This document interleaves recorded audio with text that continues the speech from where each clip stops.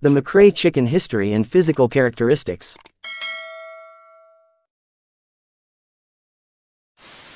Mr. William MCRAE bred his blacks using a three-way cross of Jack Wachter's Sheldon Black Roundhead, Kent Mug Black Mugwump, and 1/8 Blueface Hatch.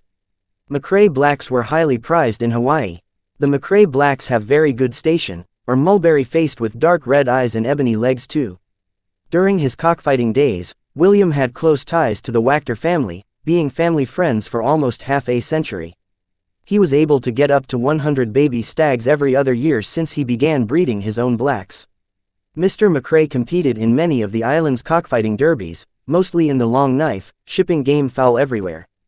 MCRAE was a game fowl broodstock supplier for well over 3 or 4 decades, selling to the Hawaiian Islands and all across the U.S. because of the increasing popularity of long knife cockfights.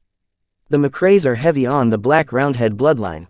William MCRAE was one of the first long knife men to ship from the States to the Philippines around the time of the Korean War to my knowledge. William was a legend for delivering a rooster that excelled at the long knife, and MCRAEs dominated the 60s, 70s and early 80s. William had a good eye for game fowl, getting his blacks the best infusions of black roundheads to improve the MCRAE long knife killers. One of the most lethal of today's modern game fowl, the vertical sweater, has MCRAE blood in it. The Gilmore MCRAE is the red version of the fighting MCRAEs.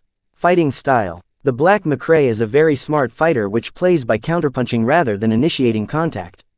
The MCRAE waits to catch a cock comnot to a charge, and as he sees his opponent coming in, he unleashes a very powerful single stroke hit to connect before the other rooster can recover from overextending. Disclaimer: no copyright infringement intended. All music, picture and videos inserted belongs to the rightful owner, for educational, documentary and entertainment purpose only.